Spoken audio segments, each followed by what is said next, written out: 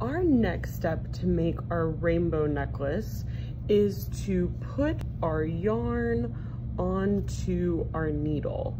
And this step is important because it'll be so much easier to put the beads onto the yarn if we have something that's strong enough to go straight through those beads. If we tried to put the yarn directly into the beads, it just would be kind of frustrating. It would take a really long time.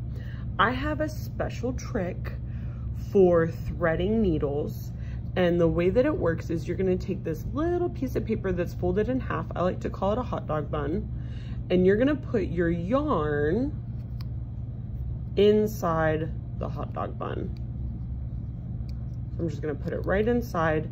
And then if you have a little bit of yarn that's on the end, that's like kind of hanging out, what you can do is just very gently pinch the top of the hot dog bun and then very gently pull that yarn until it's all the way inside the hot dog bun.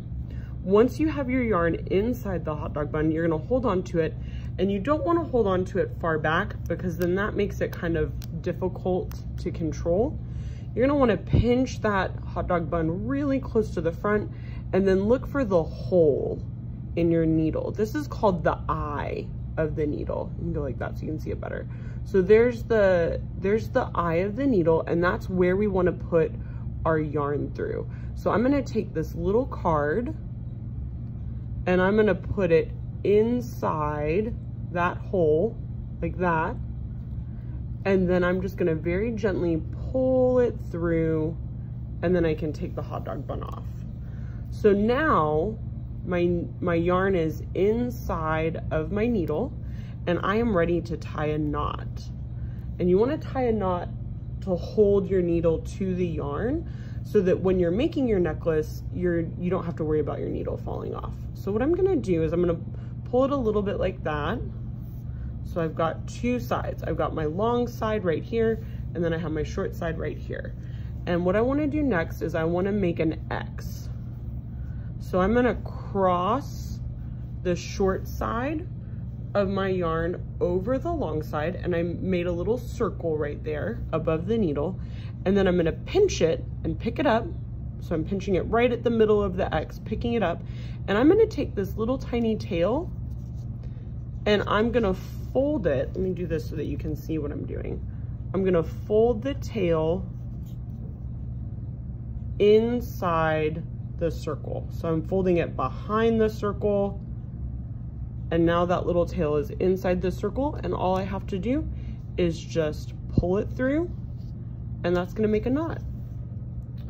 I'm gonna show it to you one more time so you can see how I did it, so that you see them all.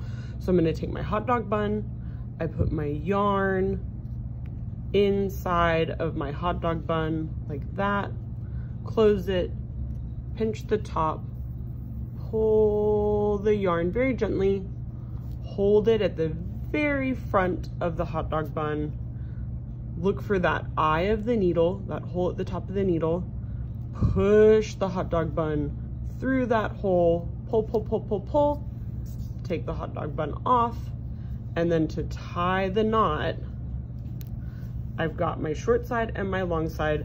I'm gonna make an X and put the short side on top of the long side.